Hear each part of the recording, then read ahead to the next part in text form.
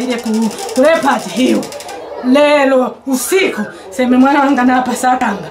Nikuzani ini hapa sinikwambwera nifuna ndalama zanga gonslapa man. Mother to a 28-year-old man of Bowlen compound who was attacked by a mob on the 16th of August 2021 following the declaration of President Hichilema as the duly elected president of Zambia has sent an SOS to the government.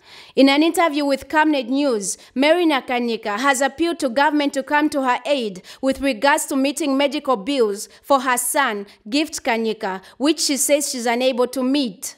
Ms. Nakanyika says life has been difficult for her as her son is a breadwinner. Ndalama nilipi hapa tosakira chape na ine nachoka mbedi manje so kuyimira pankani ya mini 1 month ndene nyumba hapa sinibera kunyonzi kushinga chape and then ndine nisakira ndalama mwana wanga ndine nine tate nine amayi amenine na zukulu nisakira kakoini kakuti badi then mwana wakaenda futi nifunika kumubwezera futi kuchipatala nakamba ba doctor kuti uyu mwana afunika muzimbweresa kumuchekinga amenso including no mubiri aina internal injury so umwana olokuyiminina sana te sana iyo kwenda na kwena pakati kwale bafe booking pia pangana ngalisa pamsewa apa bananko bateta kachalenda ko motoka kanshi wafya nkwetene pana na ine defo aenda lampa kuti mwana wani apole pantu uyu ni umwana tata wandi uyu ni umwana emayo wani na ine panondi nakushaba na bamukuchulo kuti labana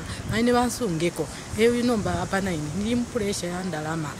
She says there is need to take Gift to the hospital a second time, but she has no resources. Tibanga fueko ndalama bantu apandela ndasto nempia shikwete ya kuti mshitena kabidi tetinjika lepofye yone muno mwana kwale chula mubiri ama intenu na alishwefo ya bomba bantu yalesa mkwisa futi pantanshi kwamba nombo kuchula chawa mukuti nkonkane nefe banje bele ba doctors kanshi mashibi nkwete pali mushita mtira na ine ndefu awo afundishe undalama chikwete na nomba linya olo kwenda na ine ndechula pana nangu imilile bantu na ine chikwete so bampela inanikane inchito yakuti nomba nambo kwa MP eshakutira indie nomba defo MP ya nomba sha mwana kuti abe kwino kanshi efyo ningasosa mkwayi ebwafya mkwete uwini.